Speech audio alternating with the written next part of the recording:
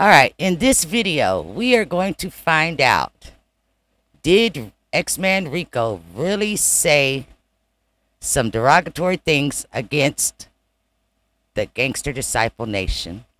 Or is there just some jealousy going on from his accusers? Now, I want to add this in because I didn't add it in the video, so I need to put this in here somewhere.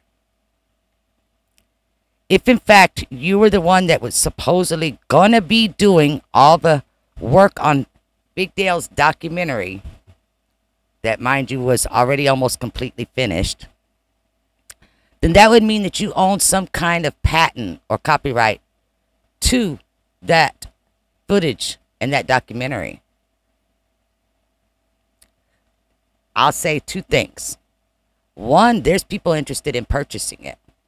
Two, if that were the case, then why haven't you stopped people like Chris Barnes from mutilating the thumbnail that Dale himself created to be the picture of his documentary?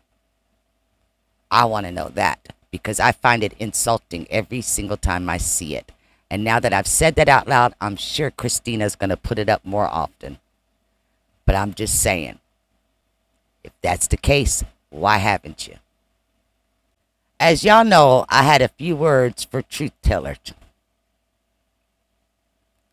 Then I get a call from Xman Reeko. He had a lot to say. I don't even know him or blogged about him. The only thing I've ever said is that he looked like Yoda. And that was 2 years ago. So you said something about him. He said he was terrified and don't trust no GDs.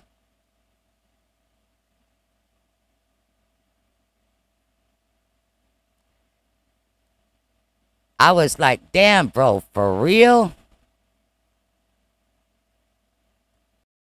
So I went and looked on his page. He don't have no GDs up. Then he's sitting on there with Truth Teller. So I know Truth Teller his buddy. You know what I'm saying? Truth Teller, not GD. Now, when I heard Ghetto DVD say that, I had to come to Xman Reeko's catalog.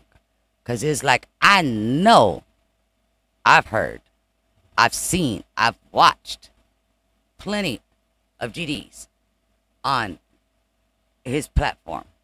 So I'm not going to say nothing. I'm just going to scroll his catalog and you can look for yourself.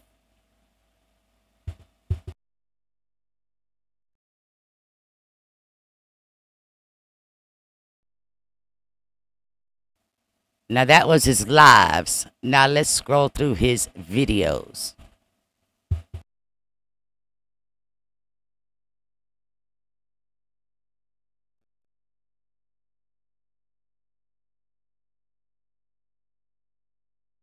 And yes, I did speed this up like 400 times because otherwise it was going to be like 10 minutes of just scrolling through his catalog.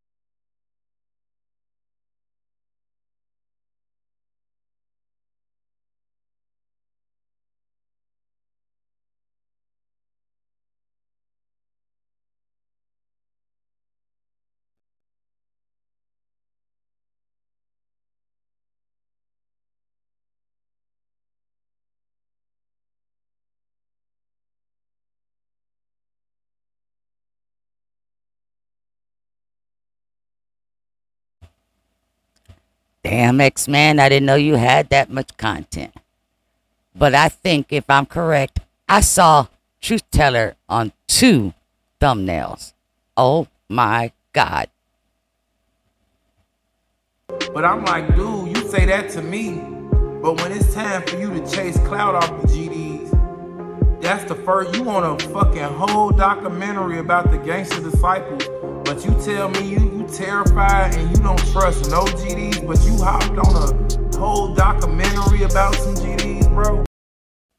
Now, you know what it sounds like to me is some jealousy. Because Xman Reeko's not a GD. And yet he was asked to be a part of the documentary. But there were a whole lot of other folks that was a part of that documentary that were not GDs. And I don't see you attacking them. At least not so far. However, I will say this. If you look off to the right-hand side over here, you'll see some DMs. And if you look in the middle here, this is Xman Reeko telling me, no, please include the DMs. You can play what I said to him. Just don't leave out how we agreed to fight and he a no-show. Because off on the right-hand side, it says, you definitely did not hold back on saying I was drunk and messed up C Hood's interview. You don't know me and need to watch your mouth when addressing me. But I'm not tripping on small shit. Just watch your mouth because I can see from this you don't want no smoke. Then there's an audio. And Xman says, bring your ass. Bro, your ass is old ass drunk. You a fucking cluck. Your hips not good enough to rumble with me, old man. I'll break your drunk ass down. He says, let's set up a fight, dude. I'll beat your ass. Now, yes, at the end of this video, I will be playing the entire DMs that was sent to me by Xman Reeko. And we'll see. Did Xman really say he was scared and terrified of the GDs and didn't trust any of them? Or is that just how Ghetto DVD does his investigations and reports back to the people? So Ghetto claims he did some further investigation, and he says Drea and Reeko's sitting there laughing and shit. And Big Dale had just passed, and I was the last person to work with him. I was going to do all the work on his documentary. Let me pause this right here. Now, I gotta say this. I didn't say a whole lot while Dale was still with us about our conversations. And yes, I'm gonna have to give Ghetto DVD a little bit of credit because Dale did tell me that he was considering doing some work with him, allowing him to do some recording, some videography. But Dale, I want to say 6 weeks to 8 weeks, something, I don't know. It was a while before his passing. Had already told me that 80% of his documentary was already recorded and ready to go. So you were not going to be the one making his documentary. It was already at least 80% complete when we had our conversation months before he passed. And you can't take that from Dale. He did that without you. And that's a fight I don't have a bone in. So you can't call me out and say I'm a liar on that, because I've always known that. Okay, I'm having to add this in here because I've been corrected. You can see this conversation I'm fixing to share with you took place January 17th of this year at 11:06 a.m. Drilly had responded to me and he said Dale was setting up for May. He needed to get some more female perspective and it was a wrap. Now, if you want to pause this and read the screenshots of the conversation that he sent me between him and Big Dale, feel free to go ahead and do so at this time. But no, the recording of the documentary had already been complete for the most part. You go on to say, I'm guessing that I feel deep down inside that Xman said something to Drea O. Something like what? It doesn't make sense. You think that he put a bug in her ear to blackball the GDs? That's crazy. She don't have control over that. So I just found it odd that he was on a documentary, but he come to find out he say he don't trust no GDs or whatever. I never asked to work with you. You called me talking shit and giving your opinion and all that shit because I checked your ass on with that comment you left on my page. I'm doing an investigation of who blackballing the GDs. Y'all don't even know who sent me to do this shit. Then you say Xman is blackballing GDs behind closed doors. I know for a fact that Drea O asked him about me. Because I was the last one working with Big Dale. So I'm leaving it like that, man. I'm going to come back. This part 3 of my investigation. Who's doing the blackball? Please. I'm not holding back. If I feel like you blackballing GDs, you will be up on this saga. I swear to God, G. I swear to God, folks. Now, I'm pretty sure we all know the definition of blackballing. But I'm going to read it anyway. In music, blackballed can mean that a musician is on a blacklist, which is a list of people that the industry professionals don't want to work with. The term blackballed generally means to reject, ban, or unfairly prevent someone from joining an organization or participating in something. Synonyms of blackballed include dismissed, refused, vetoed, and nixed. Now, so you're telling me Xman Reeko has enough status and clout in the music industry,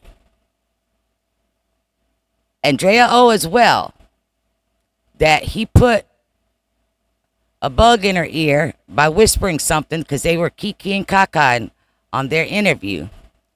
And with that, the GDs have been blackballed. Because you're absolutely sure that she asked him about you.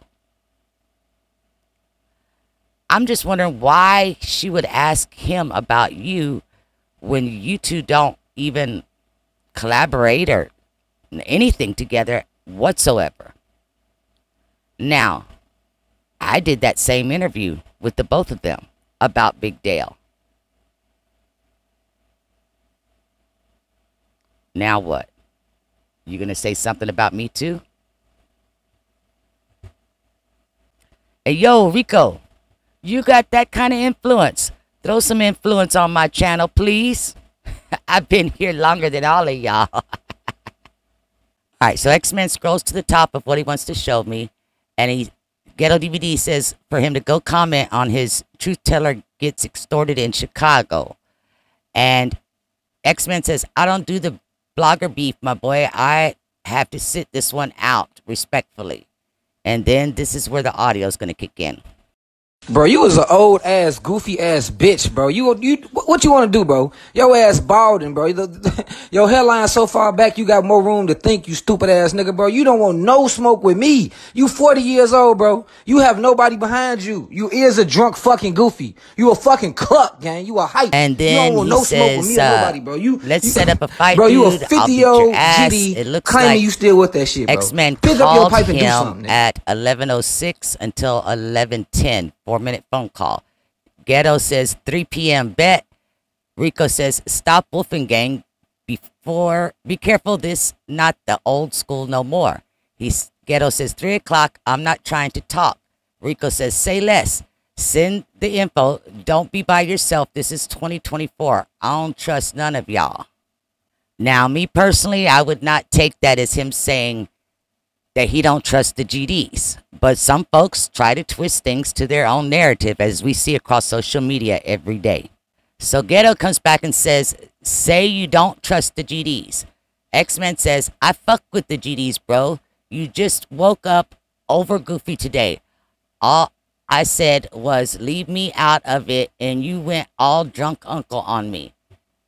Ghetto says, fuck you and Truth Teller. Xman says, don't make this about gangs. This about us.